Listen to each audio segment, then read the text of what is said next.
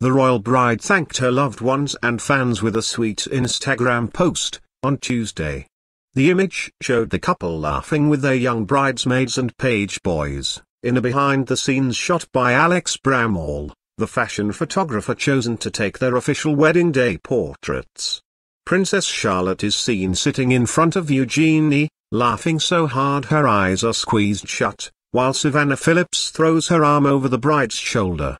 Prince George, Isla Phillips, Maud Windsor, Theodora Williams and Louis de Givenchy are also seen gathered around the newlyweds. Jack and I would like to thank everyone who was involved in making our day so special, and for all the wonderful wishes as we start married life laughing together, Eugenie wrote. Sarah Ferguson, Duchess of York, also started the week by reflecting on her daughter's royal wedding.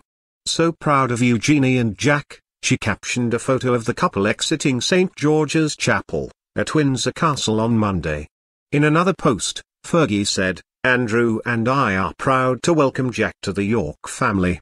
The longtime couple tied the knot on Friday in front of 800 guests, who then joined them for a luncheon hosted by Queen Elizabeth at Windsor Castle, and an evening reception at the Royal Lodge, which is Prince Andrew's royal residence that he shares with his ex-wife, Fergie.